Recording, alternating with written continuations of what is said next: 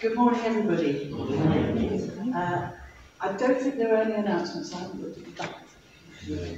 There aren't any announcements, particularly. As you all know, we're now in interregnum. We have Annette as often as she could possibly take services for us. Otherwise, it's Ben and me until after Christmas. So we need to be brave and stick with it. I do want to say, though, happy wedding anniversary to Gemma and Ross. They got married with us a year ago today. That's right, isn't it? So please, we'll remember you in our prayers. I may not actually verbalise it, but I'm not saying it.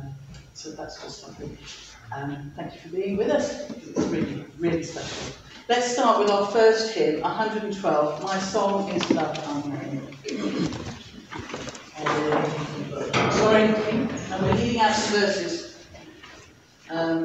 We're going to omit 4 and 5.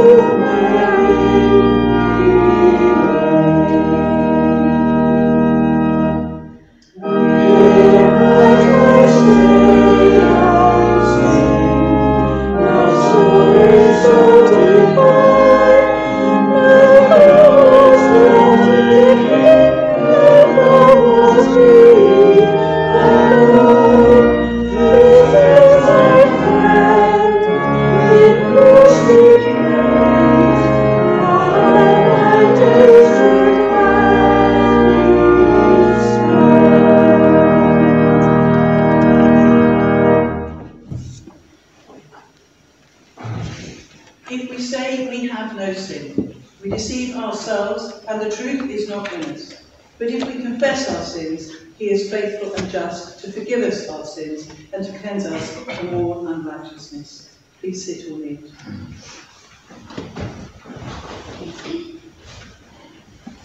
Dearly beloved brethren, the Scripture moveth us in sundry places to acknowledge and confess our manifold sins and wickedness. and that we should not dissemble nor cloak them before the face of Almighty God, our Heavenly Father, but confess them with a humble, lowly, penitent, and obedient heart, to the end that we may obtain forgiveness of the same, by his infinite goodness and mercy. And although we ought at all times humbly to acknowledge our sins before God, yet ought we most chiefly so to do when we assemble and meet together to render thanks for the great benefits that we have received at his hands, to set forth his most worthy praise, to hear his most holy word, and to ask those things which are requisite and necessary, as well for the body as the soul. Wherefore I pray and beseech you, as many as are here present, to accompany me with a pure heart and a humble voice unto the throne of the heavenly grace, saying with me, Almighty and merciful Father, we have heard and strayed from thy ways like lost sheep. We have followed too much the devices and desires of our own hearts. We have offended against thy holy laws. We have left undone those things which we ought to have done. And we have done those things which we ought not to have done. And there is no help in us. But thou, Lord, hast mercy upon us, miserable offenders. Spare thou them, O God, which confess their faults. Restore thou them that are penitent, according to thy promises declared unto mankind, in Christ Jesus our Lord. And grant, O most merciful Father, for his sake, that we may hereafter live a godly, righteous, and sober life, to the glory of thy holy name. Amen. Grant, we beseech thee, merciful Lord, to thy faithful people pardon and peace, that they may be cleansed from all their sins, and serve thee with a quiet mind, through Jesus Christ our Lord. Amen. Let's say the Lord's Prayer together. Our Father, which art in heaven, hallowed be thy name. Thy kingdom come, thy will be done, in earth as it is in heaven. Give us this day our daily bread, and forgive us our trespasses, as we forgive them that trespass against us. And lead us not into temptation, but deliver us from evil. For thine is the kingdom, the power, and the glory, forever and ever. Amen.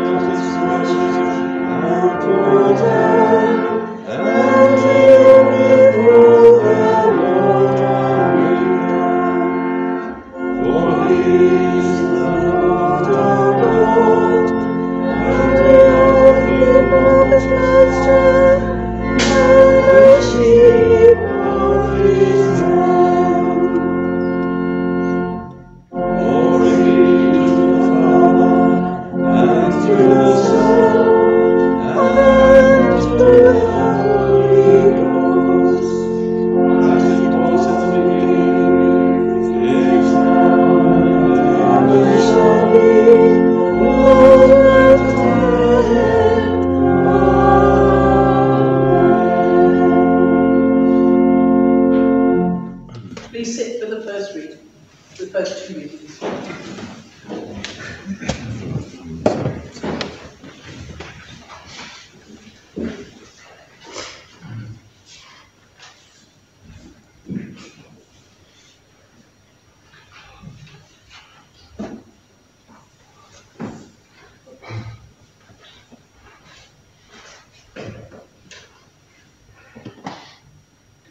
A reading from the first book of Kings.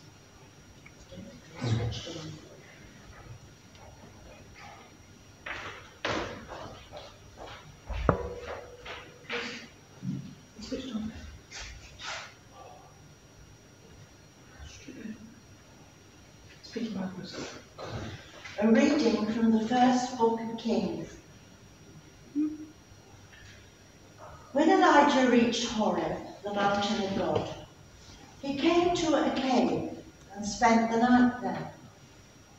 Then the word of the Lord came to him, saying, "What are you doing here, Elijah?" He answered, "I have been very zealous for the Lord, the God of hosts.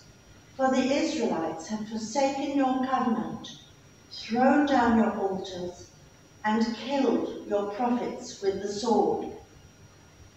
I alone am left, and they are seeking my life to take it away."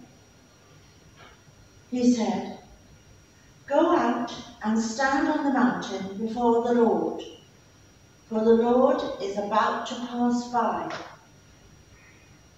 Now there was a great wind, so strong that it was splitting mountains and breaking rocks in pieces before the Lord. But the Lord was not in the wind. And after the wind, an earthquake. But the Lord was not in the earthquake. And after the earthquake, a fire. But the Lord was not in the fire. And after the fire, a sound of sheer silence. When Elijah heard it, he wrapped his face in his mantle and went out and stood at the entrance of the cave. Then there came a voice to him that said, "What are you doing here, Elijah?" He answered, "I have been very zealous for the Lord, the God of hosts. For the Israelites have forsaken your covenant, thrown down your altars, and killed your prophets with the sword.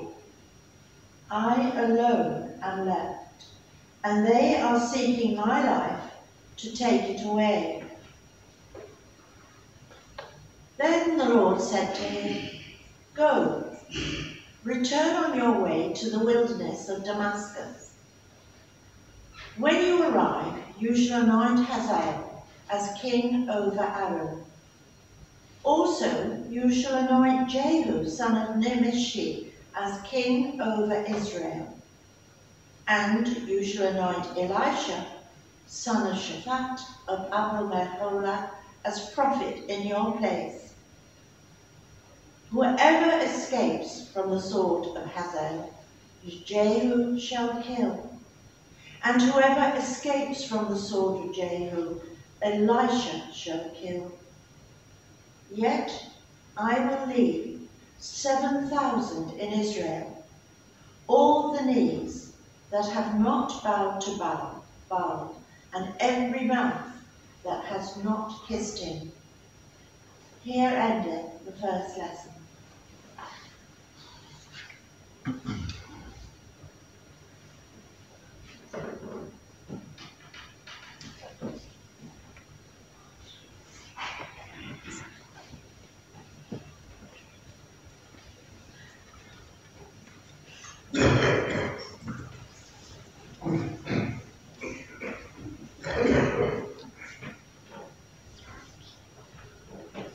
The epistle is written in Romans chapter 8, beginning to read at verse 26.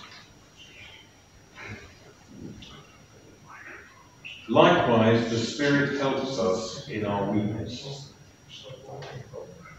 For we do not know how to pray as we ought, but that very Spirit intercedes with sighs too deep for words.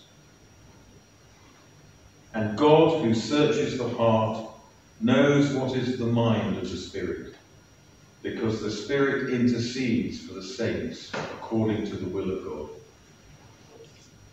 We know that all things work together for good for those who love God, who are called according to his purpose. For those whom he foreknew, he also predestined to be conformed to the image of his Son, in order that he might be the firstborn within a large family. And those whom he predestined, he also called. And those whom he called, he also justified. And those whom he justified, he also glorified. What then are we to say about these things? If God is for us, who is against us? He who did not withhold his Son, but gave him up for all of us, will he not with him also give us everything else? Who will bring any charge against God's elect? It is God who justifies. Who is to condemn? It is Christ Jesus who died, yes, who was raised, who is at the right hand of God, who indeed intercedes for us. Who will separate us from the love of Christ? Will hardship, or distress, or persecution, or famine, or nakedness, or peril, or sword? As it is written, for your sake we are being killed all day long. We are accounted as sheep to be slaughtered. No, in all these things we are more than conquerors through him who loved us. For I am convinced that neither death, nor life, nor angels, nor rulers, nor things present, nor things to come, nor powers, nor height, nor depth, nor anything else in all creation will be able to separate us from the love of God in Christ Jesus our Lord. Here endeth the epistle.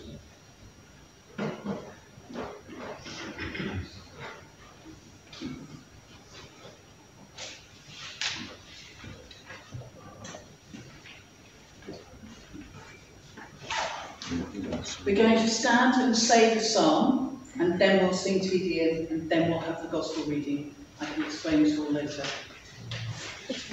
So the psalm is on the back of your pew sheet, and if you could say the words in bold, please. I will listen to what God, the Lord God, is saying, for he is speaking peace to his faithful people, and to those who turn their hearts to them.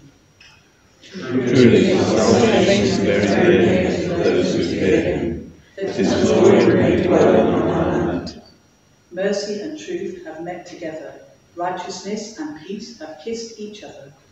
Truth shall spring up from the earth, and righteousness shall look down from heaven. The Lord will indeed grant prosperity, and our land will yield its increase. Righteousness shall go before him, and peace shall be a pathway for his feet. Glory be to the Father, and to the Son, and to the Holy Ghost, as as it it was was in the beginning, is now, and ever shall be, world without end. Amen. We're going to stay standing and sing the Te Deum now, in the middle of your service.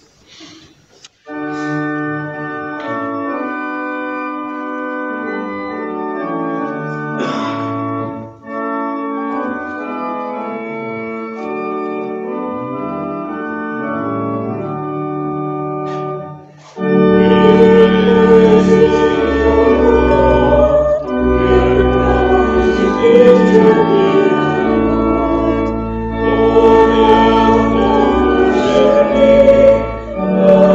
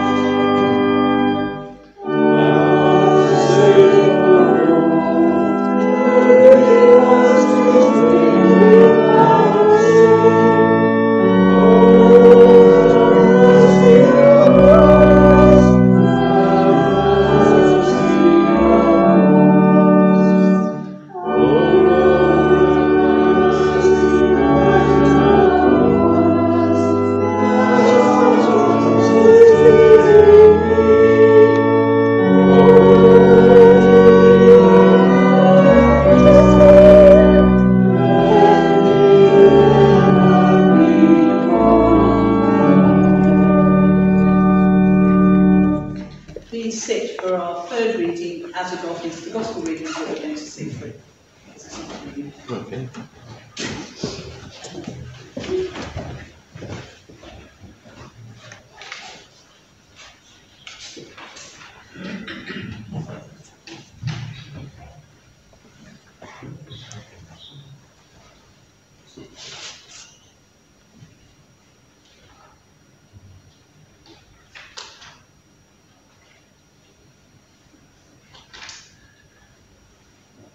The Gospel reading is written in the book of Matthew, chapter 14, beginning at the 22nd verse.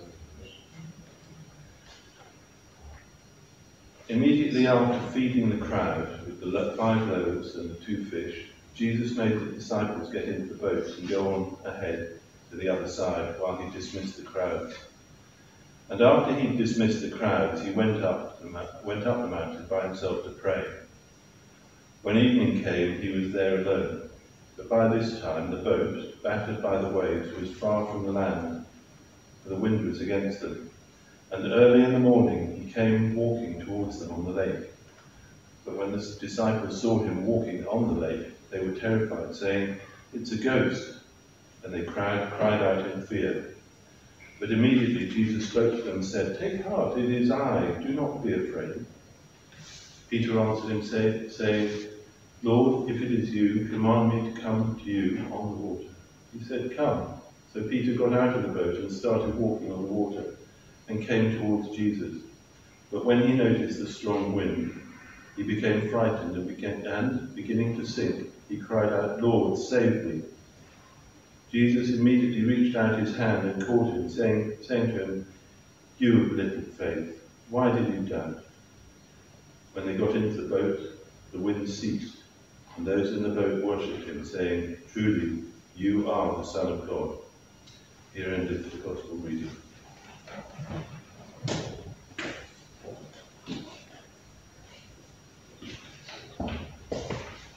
We stand to sing Jubilate Deo.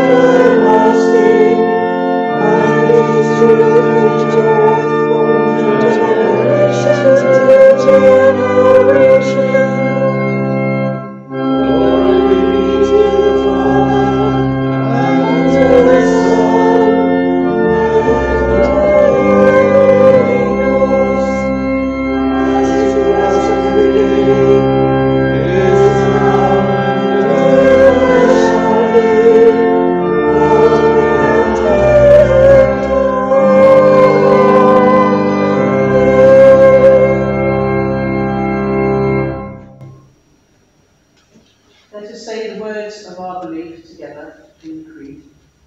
I believe in God the Father Almighty, maker of heaven and earth, and in Jesus Christ, his only Son, our Lord, who was conceived by the Holy Ghost, born of the Virgin Mary, suffered under Pontius Pilate, was crucified, dead, and buried.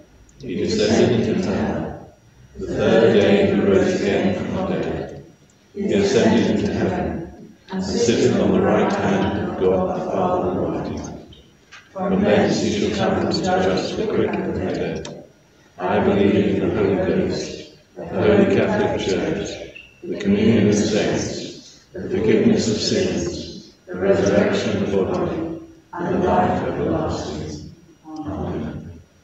The Lord be with you. with thy Spirit. Let us pray.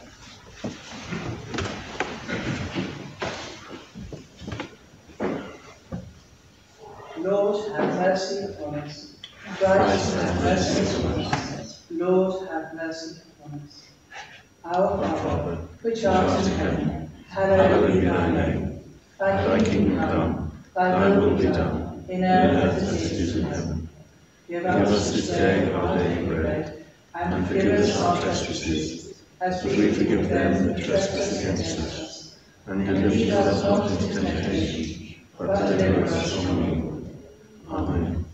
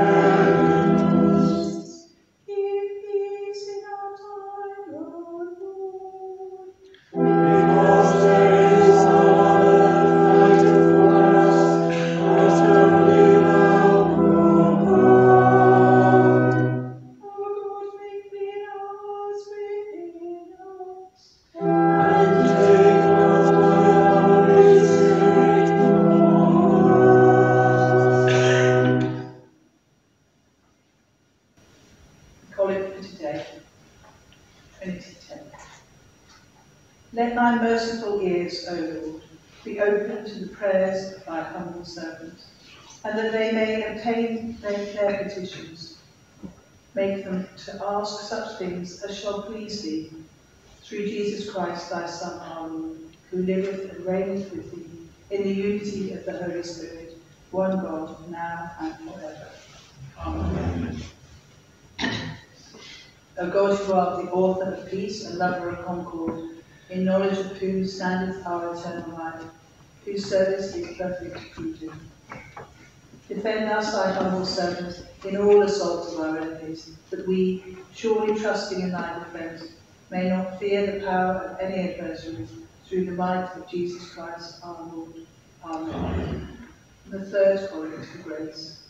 O Lord, our heavenly Father, almighty and everlasting God, who has saved us from the beginning of this day, defend us in the same with thy mighty power, and grant that this day we fall into no sin, neither run into any kind of danger, and that in all our doings may be ordered by thy governance, to do always that is righteous in thy sight, through Jesus Christ our Lord.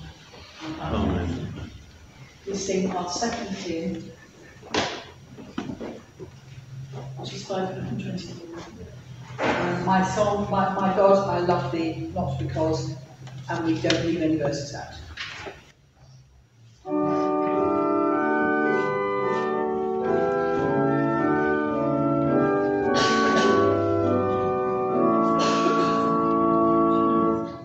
Thank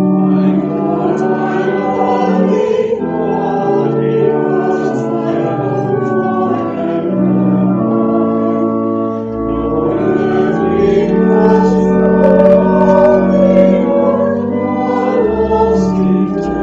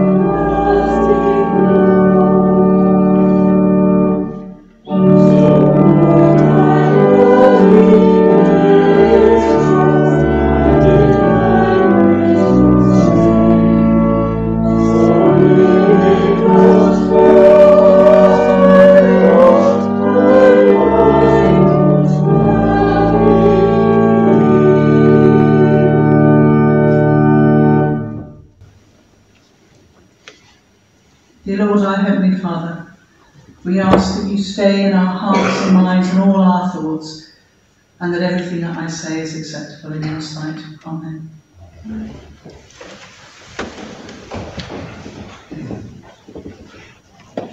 So it's been an interesting 3 readings Matins, partly because I think God has something to do with this, because it's so everything that I was thinking. So we'll say that it was meant.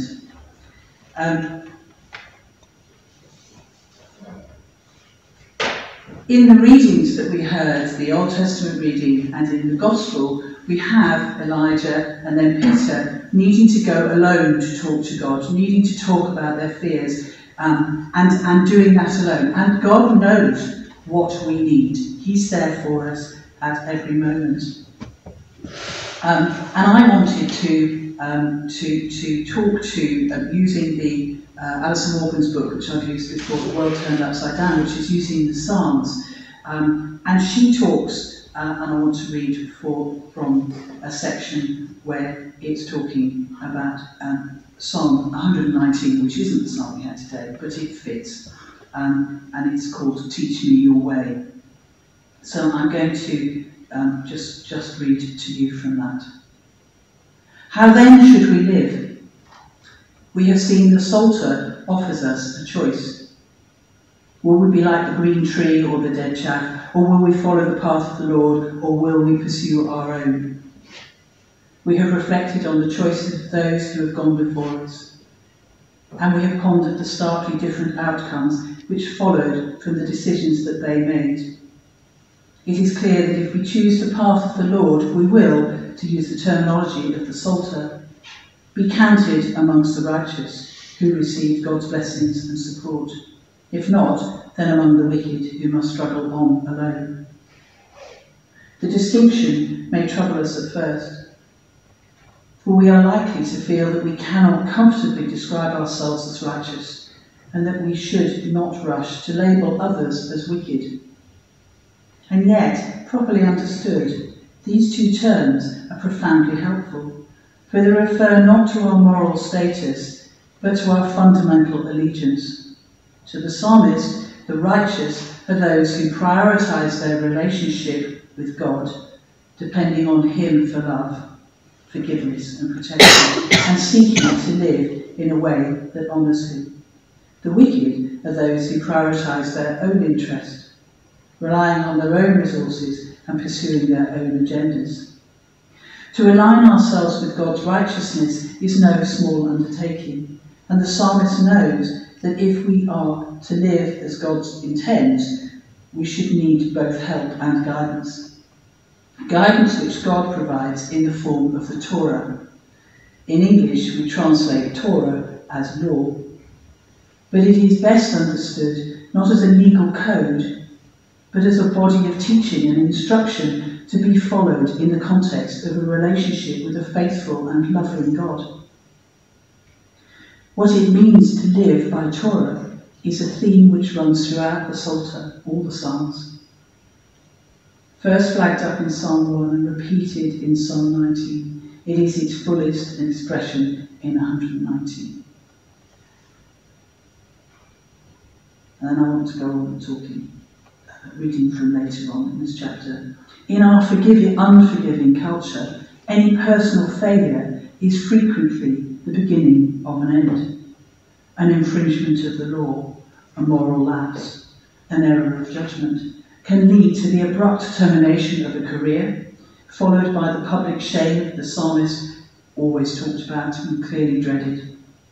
With God, however, it opens the way to a new conversation, for God is interested not in condemnation, but in restoration.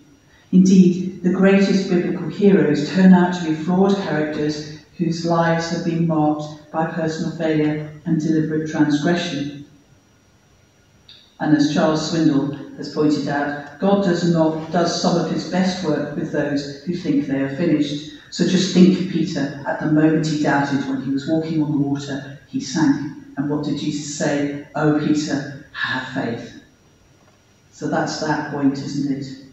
The same is true today.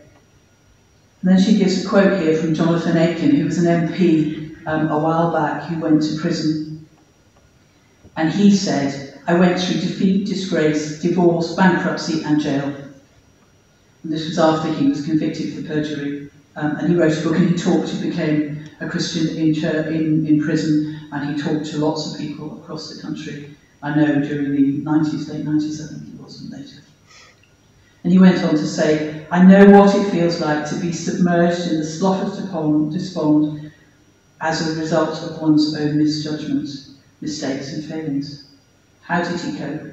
Well, one book I would advise anyone going through this sort of ordeal to look at, Jonathan said, is the Book of Psalms.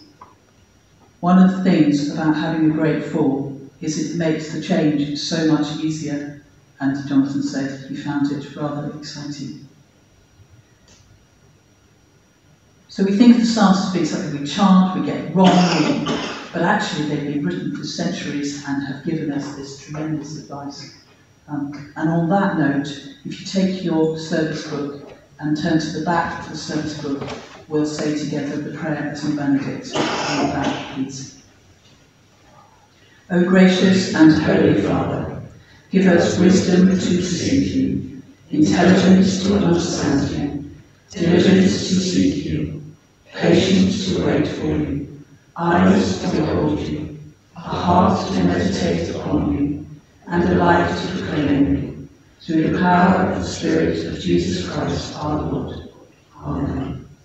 We sing our next hymn, which is 128, All Glory, Lord and Honour, and we're going to omit 4, 7 and 8. Thank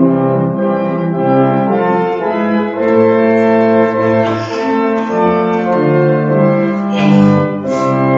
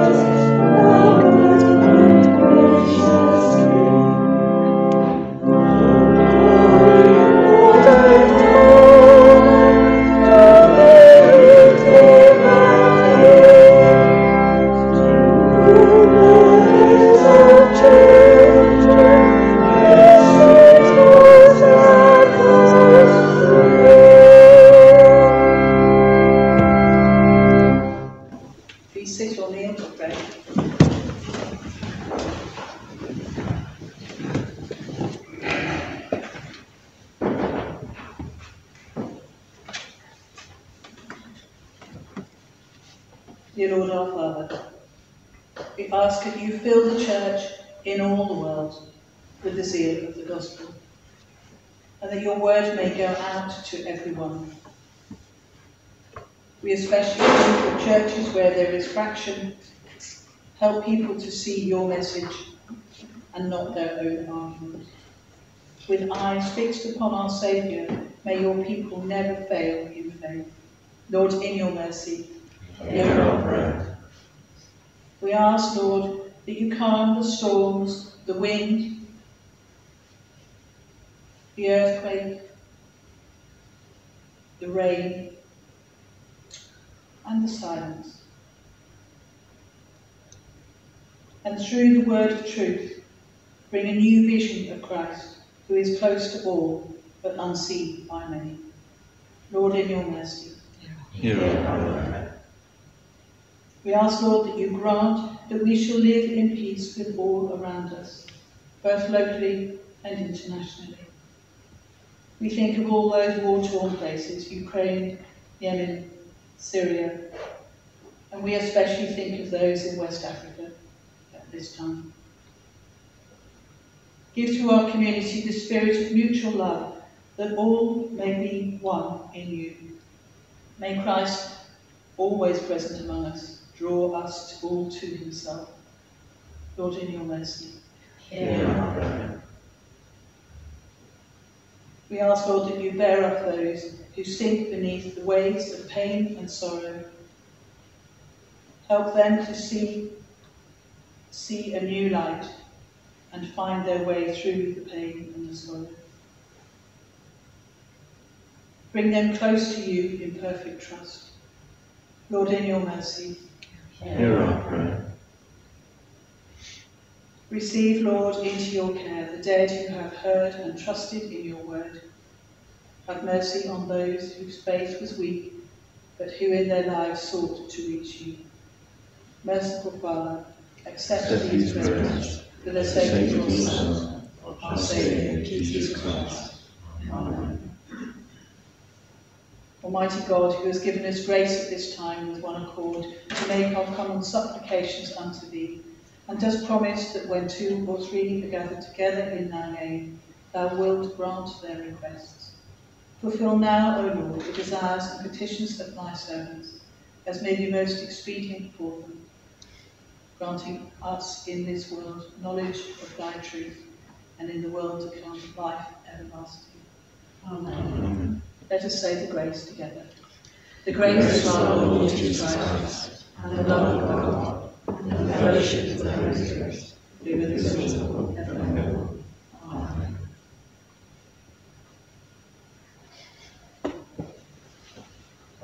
We stand to sing our offertory hymn, which is 129, right on the Majesty.